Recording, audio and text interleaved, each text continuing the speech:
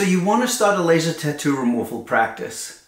Well, there's a lot of things that go into it if you want it to be successful. Hi, I'm Dr. Messina, and in 2005, I added a division to my medical practice called Dr. Undo Tattoo. And over the years, I've noticed and learned a few key things that make the practice successful. In this video, I'm going to discuss them with you. And it's the type of video that you're going to have to watch through and through, beginning to end, because each step is just as critical as the previous step. So let's get into it. The first thing you have to do is check with the local medical society if this is considered the practice of medicine in your state. It might seem strange, but every state is slightly different. Some states do not consider it the practice of laser skin surgery, while others, such as New Jersey, are so strict that unless you're a medical doctor, you can't fire a laser at all. So contact the local medical society, the Office of Professional Discipline, and also the Department of Health. Between the three of them, they should be able to tell you if in your community this is the practice of medicine or not. Next, you're going to have to decide, are you going to have a medical director? If you're a doctor, a nurse, and on occasion a PA, then a medical director will not be necessary. But if you're not a medical professional, you're going to need some medical doctor to advise you, and they're supposed to be intimately involved with every case. They're not supposed to be hundreds of miles away, or in a whole nother state, or just on occasion sign in. So you're going to have to get a medical director in that instance, and your medical director should have a lot of knowledge about lasers and laser procedures. If they don't, they're not going to be considered a qualified director. That's not going to hurt you in opening the practice, but it might hurt you very much. God forbid you wind up getting sued. That medical director comes with a price. You could expect to spend anywhere between $2,000 a month and $150,000 a year for a qualified medical director. So you have to consider these costs in the back of your mind. The next step is to look into insurance. Can you get medical malpractice insurance and liability coverage in case somebody gets hurt in your parking lot or in your office? The medical malpractice insurance is going to be quite costly. If you don't have experience or you're not a medical professional, that policy will cost you several $1,000s a year. The highest I ever heard was $11,000 for a local person who was doing laser hair removal and laser vein removal. They were not a medical professional. So that's something you're going to have to look at. If you can't get the liability coverage, then I would not recommend starting the practice, because it might seem like a safe procedure to do, but God forbid somebody gets blinded, you could be sued for everything you have. So it's very important to have the proper coverage. Now, sometimes if you get a medical director, they might be willing to add you to their policy, but there's a problem right now, and I'm going to discuss it in another video. The problem is that medical directors are starting to lose their license for joining these medi-spas and not following through. In other words, joining a medi-spa 100 miles away from you. So it's already told that they're not going to be there that often. And something happens, and now they're completely liable. 3 doctors have lost their license just in the last 3 months. So it might be more difficult now to have a medical practitioner add you to their policy, because it just adds to their liability. So it's really important, before you even go to step 4, to check and make sure that you could get liability coverage. Now it's time to look at office space. If you're just going to do strictly laser tattoo removal, you're not going to need a lot of space. Basically, you're going to need a place for patients to sit. You're going to need a spot to laser. Now that laser room preferably will have no windows. If it does have windows, you're going to have to pay extra to have a special shield adhered to the glass to prevent the laser beam from shooting out into the street. You're going to need a place to do your work and a place for storage. So usually 500-600 square feet might be quite adequate if you're just going to do laser tattoo removal. Now, where are we going to put this office? This is really critical. This is a very niche practice. So if your community doesn't have a lot of people with tattoos, definitely don't put it near your community. You might have to be near the inner city or somewhere where there's a bigger population of younger people. College towns, for instance, are very good. Personally, I live on Eastern Long Island in a very rural area. I would have loved to have put the practice just a few miles from my home. However, I would knock out everyone from Manhattan, Queens, and Nassau County. So I put my office 17 miles away. So I'm on that Nassau-Suffolk border. So I could get people from Manhattan and I could get people from Montauk because I'm right near the expressway. It's very important to know what location you want to be in. Also, how much competition is in that location. I don't care that the laser reps are going to tell you this is a multi-billion-dollar industry or that 50% of the people who have tattoos are going to have remorse at one time or another and they're going to want to have laser removal. The laser reps spill the beans without really knowing it, and they do this all the time. They'll come to your office and they'll pressure you to buy a laser and they'll say, you better hop in on it now because they're selling like hotcakes. We just put up 15 practices just this past week. What he just told you is you have 15 competitors very close to where your office is. And that's not good. So check out the local competition. Also, it's very important. So now that we've gotten this far, it's time to get training. And this is critical. You have to go to a quality program. A lot of things could happen with laser tattoo removal.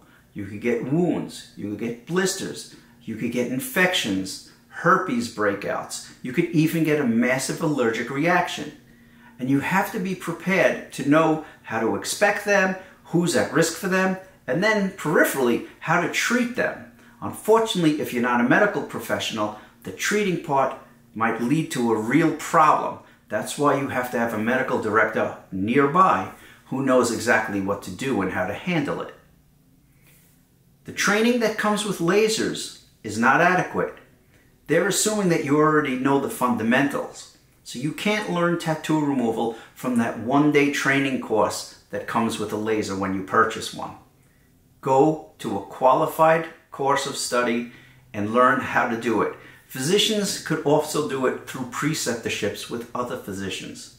But the lay people are going to have to take a class. And now we get to the topic that could bankrupt you. Getting the laser. This is where most of the practices go belly up. Because lasers are expensive. Used lasers are expensive.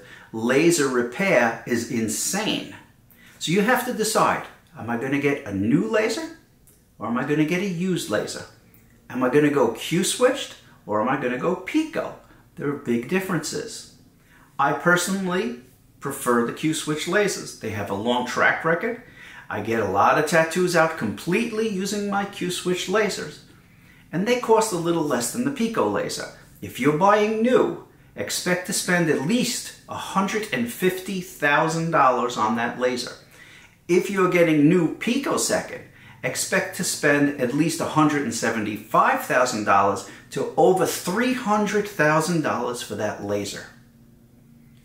The laser comes with a 1-year warranty, after which you have to purchase a warranty.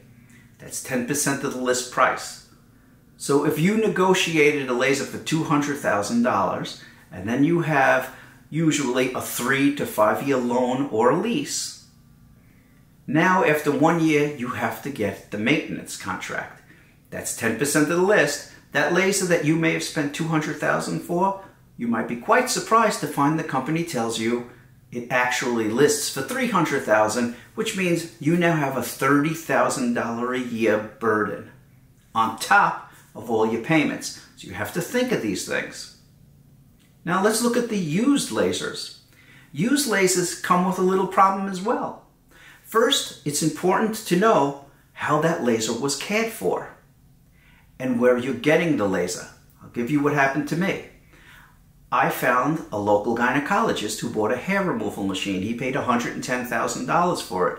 He barely used it. I knew he barely used it. He told me he would sell it to me for $25,000. So I went to see it and I brought a laser repair technician with me. Was it in his office? No. Was it in a closet in his office? No. It was in his garage. Really bad. Number one, every creepy crawly in the world could climb into the machine. But worse than that is I live in the Northeast and we freeze up in the winter. And these lasers have a water cooling system inside them. That water cooling system froze, ruptured. When it thawed out, it wet all the electronic components and that laser was shot. So buying a used laser, you better be careful. If it sat in somebody's garage, forget about it. Now you could buy it from a lot of companies. Many companies sell used equipment that they give the once-over to. And they might give you a warranty, usually about 3 months, which is okay. Barely adequate because if you're just starting, you might not use that laser very often for those first 3 months. And when that thing breaks, they never seem to break for $200. They seem to break for $10,000 to $20,000. Now, there's a problem with used lasers and repairs. Some of the parts they consider proprietary. In other words, the manufacturer of that laser won't sell every part that's in it. So that means usually these secondary repair people have what they call a carcass. In other words, a dead laser of that type sitting around and they harvest parts from it. But if that part you need they don't have, and that part is proprietary, you're going to have to call the laser manufacturer to come and repair your used laser. It's not going to be so easy. They're not just going to come and fix it. They're going to come and say, we have to recertify this thing, which is usually $20,000. And all the recertification does is give it the once over, and they either say, no, there's too many bastardized parts in this thing, or they're going to say, okay, now you could buy the part that's $20,000 more. So now you have a $40,000 bid on top of what you paid for that laser. So getting used isn't as easy as you might think. The other thing is Chinese lasers. You could go on eBay, you could look on some other sites, and you could find Chinese lasers that look just like standard lasers. There's one that looks like a Pico straw, almost exactly. And instead of selling for $300,000, it sells for about $5,000. They're not FDA approved, and they're junk. And if you're a medical professional and you buy one of those lasers and you hurt somebody with it, you will have no leg to stand on in a court of law. And you would get hurt very badly in a lawsuit if you used some Chinese non-FDA approved laser system. Also, that thing is going to break in a very short period of time. So getting those super cheap but cool looking lasers over the internet, no good. So now, after we've done all of this, and you've got your laser and you got all your expenses tucked away, now it's time to advertise. People have to know you're there. And even internet advertising could be very expensive. At the baseline, probably about $800 a month at the bare bones minimum to advertise on the internet. And that's going to be an added expense. So far, we've got the expenses of getting a medical director, the expenses of getting an office, the expenses of insuring your practice as well as your office, the expense of buying the laser, which is the really make it or break it because you're talking about 6 figures, and now advertising expenses. So this is a good basis for you to consider all of these aspects before starting a laser tattoo removal practice.